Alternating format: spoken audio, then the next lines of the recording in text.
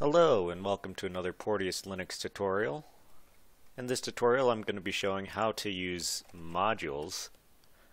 Modules is one of the unique things to Porteus Linux. Makes it a little bit different from other Linux distributions that will usually have a package manager that just manages regular packages. To start things off, I'm going to start with super user privileges by typing the su command. The default password is toor, that's T-O-O-R, and we're going to do usm tacu all, just like that. And while it's updating, I'll show you guys the man page of USM, for those of you who are unfamiliar. We just did this command here, usm tacu all, to update all databases. This is a good way to start off any session before you start installing software. The tac flag can be used to search for a package name with a certain keyword. The S flag can search for packages by name. I can give you different information on the package, additional info. And G is to download, or you can think of it as to get or grab.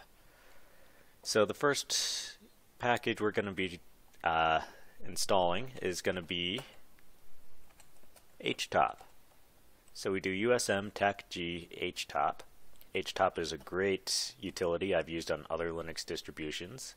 Doesn't come with Porteus by default, so that's okay because we can make it come on Porteus. I hit yes. I hit enter to start downloading. I leave custom path blank. You'll see why in a minute. So because I left it blank, my package has been installed to the /temp/usm directory. I could cd to that directory using the cd command /temp/usm. Now if I do ls, I can see my package is installed right here with a .txt extension. That's great for Slackware. Unfortunately, Porteus needs to modify it a little bit to make it into a compressed module. Actually, I might even say that's a fortunate thing. It's what makes Porteus good. So we use a utility called txz to xem, and for certain parts of this tutorial I should warn you that you'll need devel tools enabled. But we're just going to give it the name of our package with the .txz extension. And what this is going to do is it's going to convert the txz package into an xem module. So now if I type ls, you can still see we have our original txz package, but we also have an xem module. This we can use in Porteus. We can activate it just simply by typing activate htop and make sure we activate the one with the .xem extension. And we get a prompt saying well done. So now let's make sure it works. So we type htop into the command line. Sure enough, it outputs the application's working. Everything looks good. You can see it shows my memory usage, swap space, which I have none. It also shows my CPU usage for all my threads. Also shows my top running applications. So we can close out of that by hitting Control+C. And now all we need to do is make sure this persists across a reboot.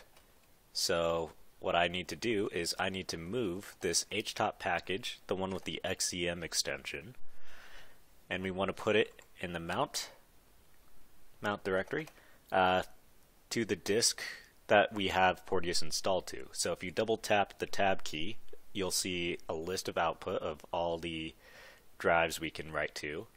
SDA1 and SDA2 are partitions on my internal hard drive. Live is pretty much RAM. The MMCBLK0P1, that's my SD card. SR0 is my optical drive. SDB1 is the flash drive I have Porteus installed to. I can confirm that by typing in SDB1, double tapping the tab key, and you can see my Porteus folder is right in here. So I go to my Porteus folder, and then I go to modules, and then all I have to do is hit enter.